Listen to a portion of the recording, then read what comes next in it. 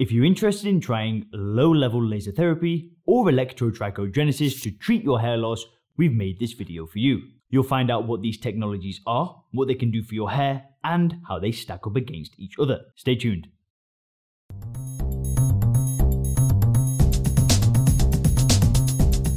Hey guys, Leon here from HairGuard.com, where people who are worried about their hair loss go to regrow their hair.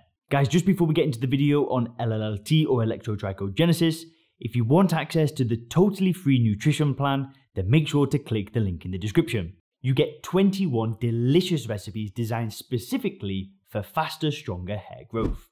The meals are loaded with nutrients like biotin, zinc, and collagen to make hair as thick and strong as possible. So let's get straight into it. LLLT or ETG. Now these are the two main classes of electrical devices that are used to treat hair loss. I'll briefly go into how these devices work before comparing them. So first let's look at low-level laser therapy. The low-level part refers to the low power output of these devices.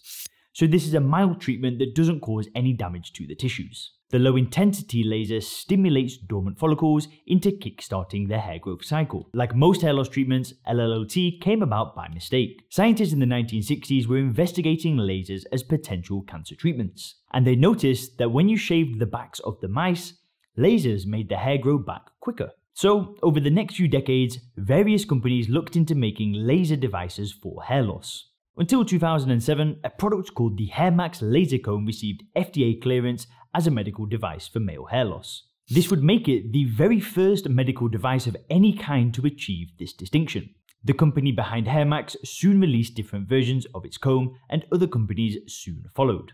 Now, at this point in time, we don't really understand how any of these devices work.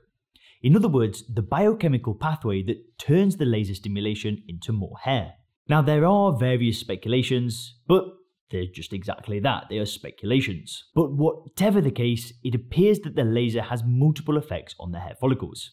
A. Follicles in the resting phase are prompted to switch back into the growth phase. B. The duration of the growth phase itself is prolonged. And C. The follicle cells proliferate at a greater rate during the growth phase. And this makes for more hair shafts growing at the same time, and therefore increased hair coverage. Now let's have a look at electrotrichogenesis or ETG. This is a similar kind of device to LLLT in that it is a low-powered, non-invasive and mild, but instead of lasers, it uses electricity to promote hair growth. There have been various kinds of electricity used, but more modern devices use static electricity instead of a continuous current. Short electrostatic pulses that mimic the naturally occurring signals within the body and cause no damage to the tissues. Like with LLLT, the biochemistry isn't clear, but what it does do is very similar. It prompts dormant hair follicles to switch from resting to the growth phase of their cycle and extends the length of time for which the hairs are growing. It also seems to stimulate blood flow to the scalp, so the end result, once again, is increased hair coverage. Next, let's have a look at how these two treatments stack up against each other. The first thing we want to review is the technology itself.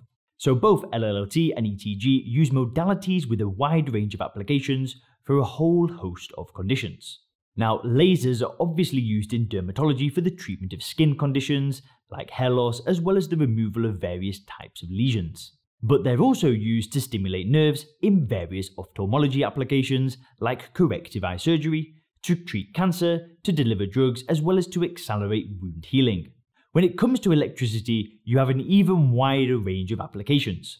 So electrical currents or electrostatic fields are used for the treatment of pain or muscle injuries.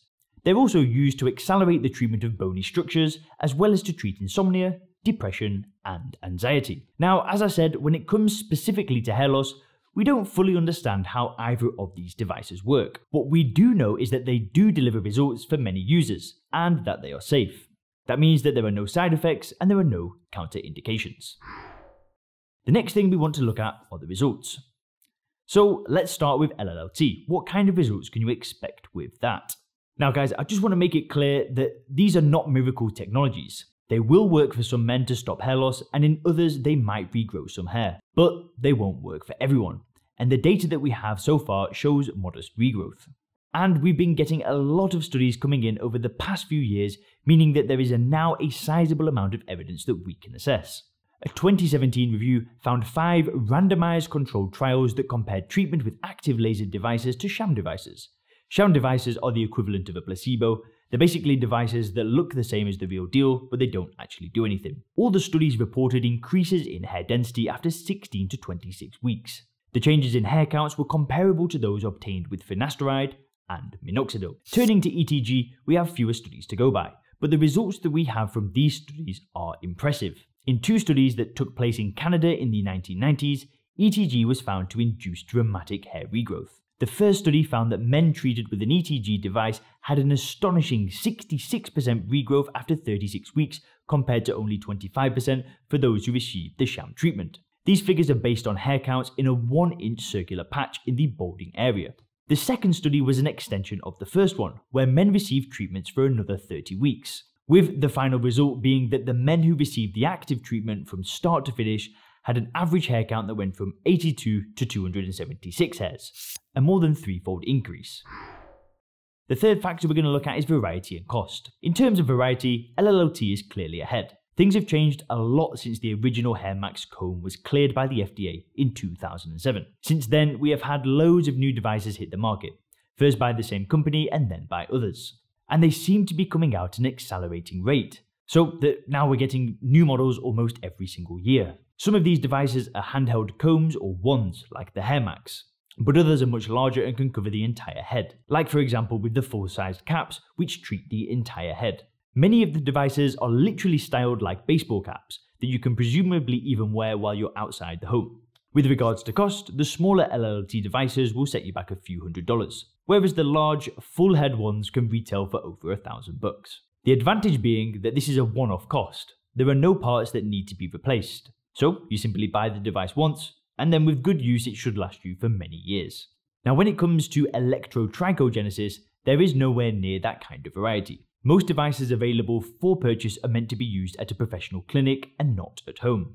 As a result, these devices are large, bulky, and can cost many thousands of dollars. So buying them for yourself and operating them at home is not an option. However, we have released the HairGuard Grow Comb. The Grow Comb uses ETG technology and it's made specifically for use at home, which means that this technology is now within the reach of many guys out there who otherwise wouldn't be able to afford the expensive clinic visits. Now, the HairGuard Grow Comb comes with a 365-day money-back guarantee, so it's entirely risk-free to try.